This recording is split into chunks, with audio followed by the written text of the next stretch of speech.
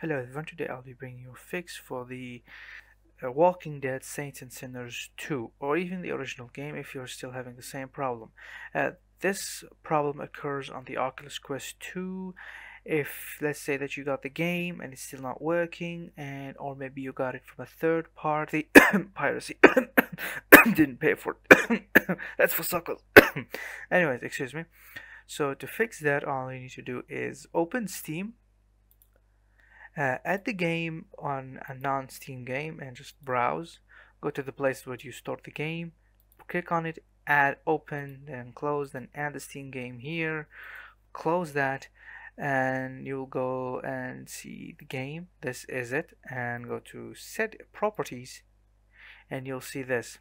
So all you need to do is write this. I'm gonna leave it in my description below. Just go in there, copy and paste it, and of course add it to include in VR, exit, press OK, and then press play. Make sure to launch it through Steam. It will not work unless you launch it through Steam. That's all you need to do. Because my Oculus Quest is not right on me right now, I can't test it, but all you need to do is this. It's a simple and easy fix.